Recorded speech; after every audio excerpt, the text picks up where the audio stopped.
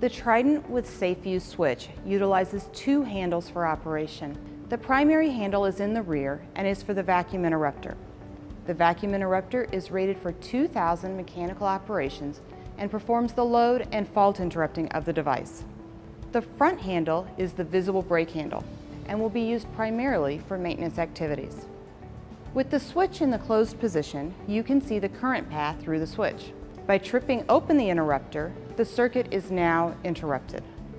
In the event a crew is performing work where a visible disconnect is needed, the visible brake can be operated in order to isolate the circuit. With both the interrupter and visible brake in the open position, there is a clear brake in the current path which is visible to the switch operator. The operating sequence cannot be done out of order due to the redundant interlocks of the switch. The first mechanical interlock is the external lock assembly. There is a second mechanical interlock internal to the device and an optional permissive contact available for motor operator controls. With the switch in the closed position, the first handle that needs to be operated is the interrupter handle.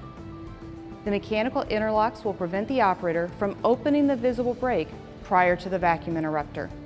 Once the interrupter is in the open position, the lock assembly allows the visible brake to be operated to the open position. With the visible brake and interrupter in the open positions, the mechanical interlocks prevent the interrupter from being closed. Once the visible brake has been returned to the normal closed position, the interrupter can be closed. Trident with SafeVu switchgear is the ideal switching solution for a wide variety of applications.